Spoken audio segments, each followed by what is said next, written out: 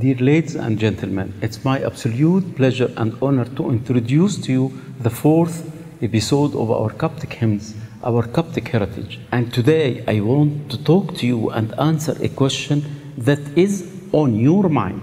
Why did the Coptic Church prevent musical instruments from being used in the liturgy? The Coptic Church prohibited using musical instruments in the Coptic liturgies, except for two percussion instruments, the cymbals and the triangle, which are used to control the tempo and to spread the sense of joy.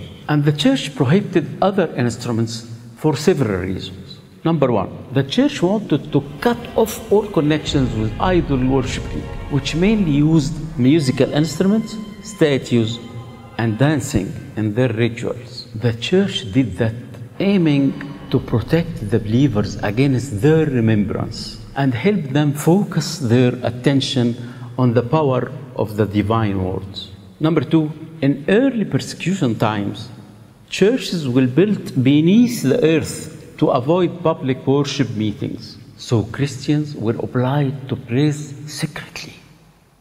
Thus, use of their musical instruments was not possible, and they depended only on human voices.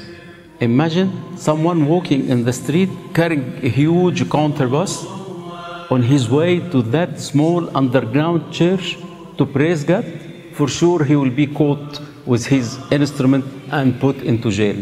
Number three, the holy apostles preferred using the Jewish synagogue rite, which permits sonic voice only, a cappella, rather than the sanctuary rite, in which all types of musical instruments were used. Number four, the law number 80 of Saint Clement of Alexandria prohibited the use of any kind of musical instruments in the church. Personally, despite being an advocate of musical instruments and their important role in praising, I cooperate the church in prohibiting musical instruments other than the cymbals and the triangle in holy liturgies in order to preserve the tradition. However, I believe that this prohibition should not include chanting out the church rituals, like in special chanting ceremonies in the church or in any theater designated for that purpose.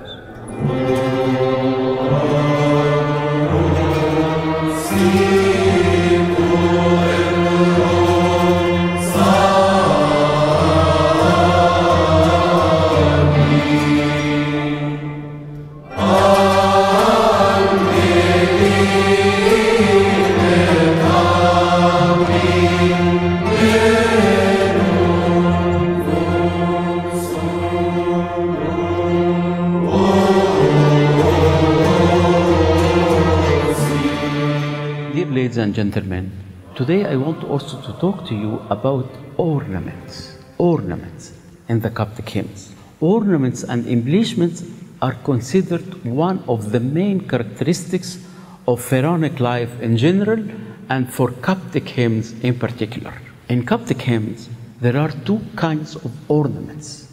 The first is considered a main part of the hymn contexture, the canto fermo, and all chanters and deacons perform it in accordance. For example, El Singari hymn.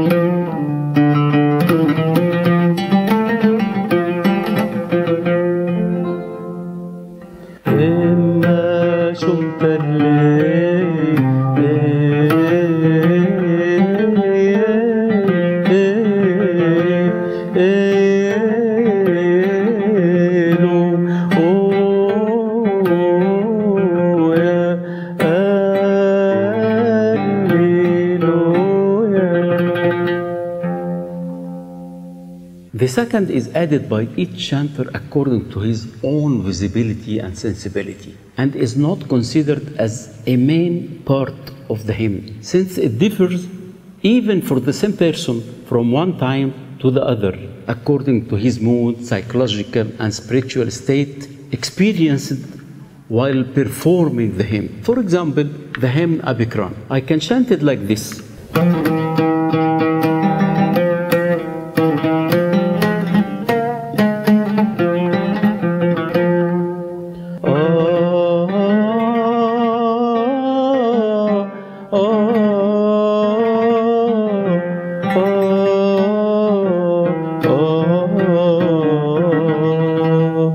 Or I can chant it like that.